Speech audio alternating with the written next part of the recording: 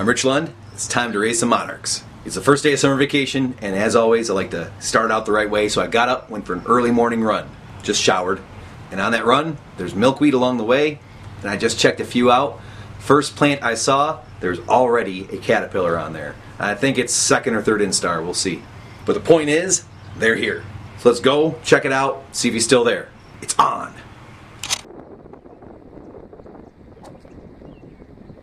Alright. Where are they at? Right here.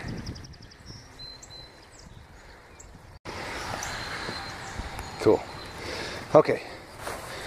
I believe this was the plant. He was underneath this leaf. That little spot right there is where he was eating. So, I'm not seeing him. Oh, wait. He moved.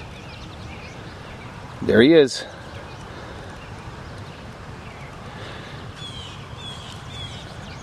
First monarch of the season. Okay.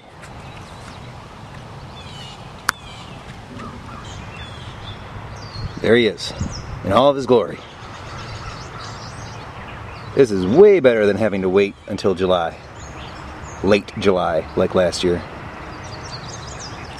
Now normally, if I go out on my runs, I've got a jar with me, so that way if I find some eggs, I got the jar ready to go. And I got a little paper towel in here, so that way it can just kind of help from making a sappy mess down at the bottom. Place it in there, careful not to bump them, and I can push the leaf down on there to put the lid on if I want to, but if I'm going to be doing this a lot during the same day, then I don't cover it up. No need to. They're not going to crawl off the leaf. So yeah, usually in fact when I go running, I just hold the container so that way I don't have it sealed up. No reason to. Right now though, I'm on my bike and I got my backpack, and I'm kind of interested now to see what else is around here and if there are some eggs in fact waiting for me. I like finding the cats, but I like finding the eggs even more, getting to like take them all the way from egg to adult. This is, by the way, really awesome. If you remember last year, I don't know if you've watched my other videos, but last year I found a like 5th instar caterpillar at the Detroit Zoo, which is, you know, I'm around the Lansing area, so it wasn't really my area, but still I was able to take that one and make it reach maturity. I didn't really have to do much. It was about to go into chrysalis. And as far as finding monarchs around here in my Lansing area, I didn't find any until late July. It was a real bummer. I had a lot of plans for videos at that time, and I couldn't do it because I didn't have the stars for the videos. This is encouraging, so maybe there are some more around here.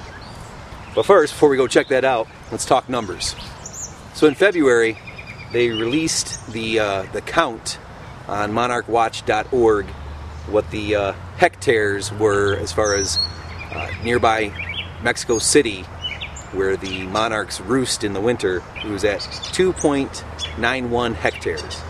But also, we've seen these kind of bumps before, and if you really look at the overall pattern, this is normal as far as the normal decline the monarch has been seeing. We get like a swell in numbers, it gets really, really low, and we think that maybe that's going to be last year, maybe it's going to be even lower. Then we get this bump, and then every single time we've gotten this bump, it's less the next year. So definitely, I think that there's enough evidence that there's a natural rise and fall of numbers. We're seeing that, but we're seeing also an overall decline. We're not out of the woods yet. We're not even close to out of the woods. Hear that plane? It's like right overhead. There's a lot of work to do, and I haven't looked fully into it yet. I've been kind of waiting for this. But there was a report that I heard that was trying to say milkweed, lack of milkweed might not be the #1 cause of the monarch decline. And that's certainly a possibility. Based on the best evidence we've got, milkweed and lack thereof was thought to be the #1. A new study came out though that there's other factors that might be causing it, other unknown factors in fact. And so I wanted to read it, and I've been waiting for this to check more into that. But also, while I've been waiting for that, MSU, coincidentally right around here in my backyard, MSU has a new study out too, which is full of very hardcore empirical data that it is indeed the loss of milkweed habitat. So these are two conflicting ideas, but I'm gonna take a look and see which one has the better evidence. Okay, let's go see if there's more. So just riding around and found some more plants. Now check this out. If I'm zooming along, I don't want to say there's plenty of milkweed out here, but there are some plants, and which ones do you actually stop and check? As many plants as you can, right? But what if you don't have that kind of time? Well, something that's definitely going to get me to stop and look at a plant are little holes in the leaves like this. This probably means a caterpillar might be munching. And there we go. Sweet. This looks like it's about the same age too as the previous one. Grab this leaf. Breaking it off just there at the base, and we have not disrupted the little guy. We are up to 2. Already June 17th. 2. Sweet. See a little moth there hiding out. That's cool. Whoa.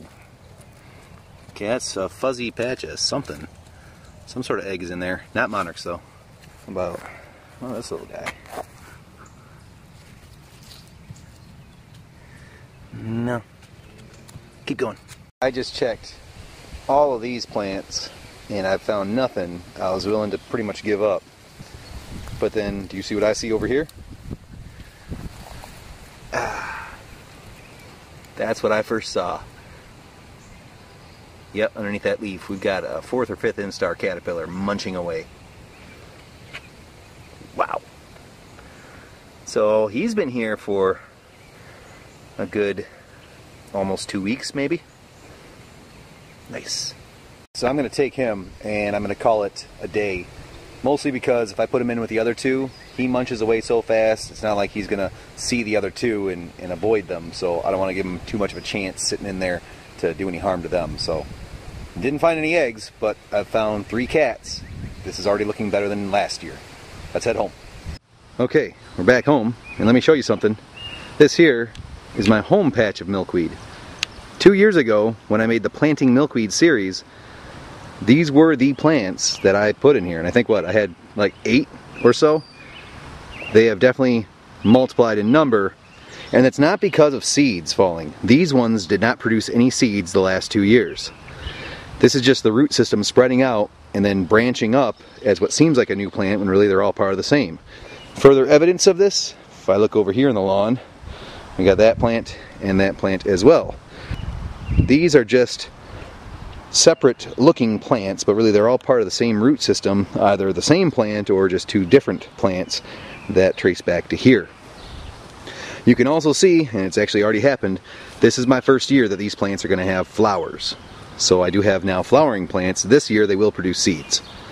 And a lot of people have also talked to me about their plants at home, and they put their caterpillars on their plants, and that's certainly an option that you can do, but that's not really what I do with mine. Mine are not for raising monarchs necessarily.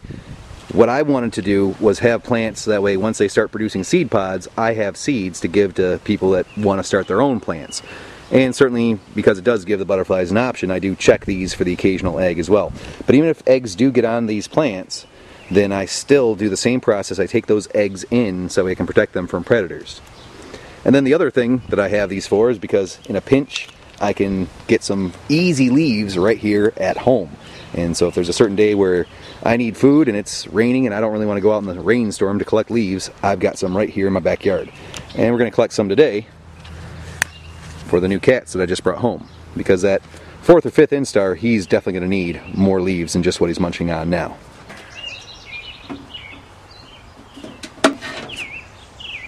We'll give the big guy here 2 milkweed leaves, 2 large ones. I'll get him started for now. Give him more later. He's still eating. And this will be good for the other 2 smaller ones. They're not going to go through their own leaves anytime soon. There's one. And there's the other.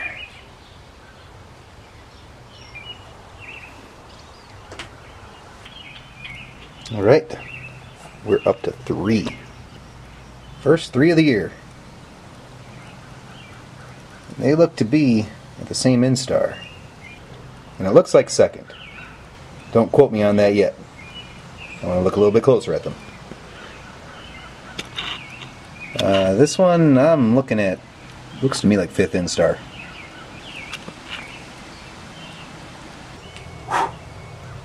So there you have it. 2017 Monarch season is on. Now, what can you expect this summer? For starters, it's always been a principle of mine not to talk about what you're going to do, but talk about what you've already done. That way you don't mention a whole bunch of things you want to do, and then when things fall through, it turns out you didn't end up doing a lot of them. But I can say this. I've got a good 4 different video topics I want to do, and as long as I've got the stars of the show, that's going to happen. In addition, some of you have been asking for certain videos, and I want to get those out. Plus, I got a few ideas of my own.